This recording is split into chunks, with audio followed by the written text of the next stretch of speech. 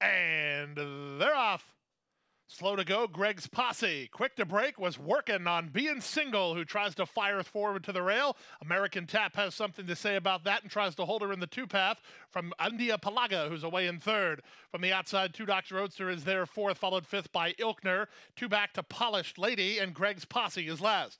They leave the backstretch and move on to the far turn, working on Being Signal and works to the rail and works to a half-length lead. India Palaga second.